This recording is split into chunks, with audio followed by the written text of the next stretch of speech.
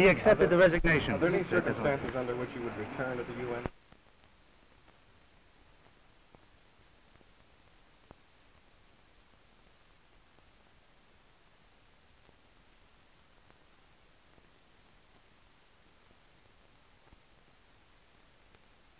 Okay, fellas. Sir, are you withdrawing from the agencies of the United Nations? Now, can you get over there? Please, our withdrawal is a political action. So we are withdrawing from the political organization. But not the agencies, not the specialized agencies. These have to be considered case by case. Will there be any effect on the New Guinea agreement, which has been finished under United Nations supervision? Well, I don't know. I don't know. We have to find out. Sir, Now, President Sukarno himself said that his action was not eternal, I believe his words were. Do you think the chances are that in a year from now you'd be back here? Well, I said eternal might mean 100 years, might mean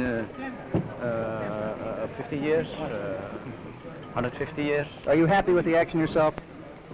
Well, I don't want to answer it. What did you talk to About with the President of the General Assembly, sir?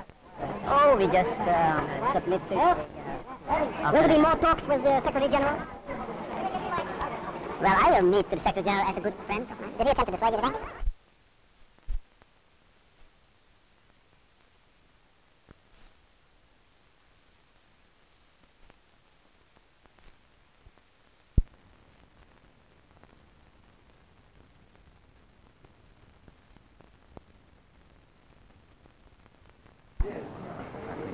Answer that. Mr. Ambassador. Possibly you might be back January 1st next Pardon? year. Possibly you might be back January 1st next year after Malaysia is no year? longer a member of the Council. No. Mr. Ambassador, do you think the door is left open for your return to the United Nations? Certainly not as the United Nations is in the form as it is now. How would you like to see it reformed, sir? There is still the possibility of review of the Charter.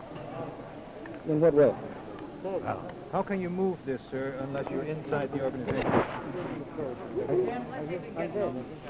Are you Might you going to have enjoy talks Red with the China is admitted to the Secretary General UN? in the first few days? Why are you there?